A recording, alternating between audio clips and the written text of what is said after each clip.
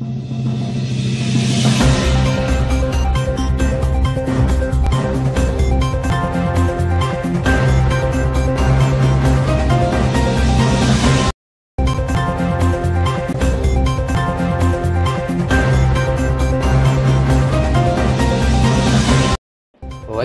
MLA రోజాతో సహా 77 మంది ప్రయాణిస్తున్న విమానానికి పెద్ద పెను ప్రమాదం రుచిలో తప్పింది. తిరుపతి నుండి శంషాబాద్ ఎయిర్పోర్ట్లో ల్యాండింగ్ అవుతున్న సమయంలో విమానం ముందర భాగం టైరు పగిలిపోయింది. ఆ ప్రభావానికి మంటలు ఎగిసి పడ్డాయి. అప్రమత్తమైన పైలట్ ప్రయాణికులను అలర్ట్ చేశారు. వెంటనే స్పందించిన అధికారులు, అగ్నిమాపక సిబ్బంది ఘటనా స్థలానికి చేరుకుని మంటలను అదుపు చేశారు. విమానంలో ఒక్కసారిగా మంటలు చెలరేగడంతో ప్రయాణికులు భయాందోళనకు గురి అయ్యారు.